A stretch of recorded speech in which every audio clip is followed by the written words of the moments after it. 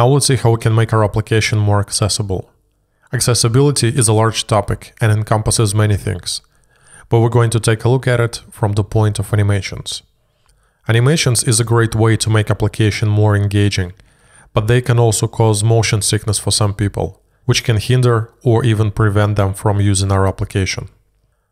Users who experience motion sickness can turn reduced motion mode in their operation system settings, and we can adjust our application to respect that setting.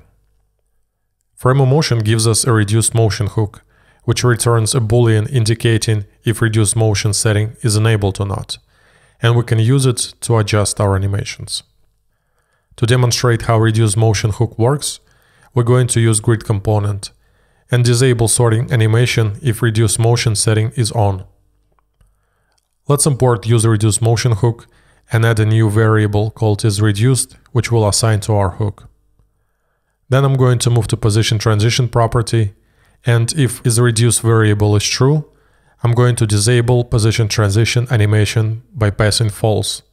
Otherwise, I'll just use transition object that we already have here. Now we'll save the changes and go to our app. I'm going to click on sorting buttons a few times to confirm that our animation is working as before. Now I'll switch to accessibility settings and check reduce motion checkbox. When we come back to the application and click on sorting buttons, we no longer see the layout change animation, because this setting is picked up immediately, even without reloading the page. Since useReduced motion hook only gives us a boolean, it is up to us to decide what we want to do with it.